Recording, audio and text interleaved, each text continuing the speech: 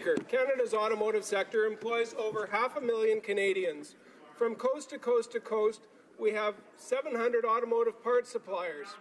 I was pleased to take part in recent investments in Guelph to Linamar Corporation that employs 9,300 Canadians in 24 operations. Mr. Speaker, can the Minister of Innovation please expand on how the government is working to ensure our automotive sector will continue to be at the forefront of innovation and to create good-paying jobs for Canadians? Well done. Good job. Minister. Mr. Speaker, I'd like to thank the member for Guelph for his hard work, his advocacy, and his commitment to the automotive sector. And he is absolutely correct. Our government is committed to the automotive sector. That's why we launched the Strategic Innovation Fund to attract investments. And I was pleased to be alongside with them when we invested $49 million for Linamar.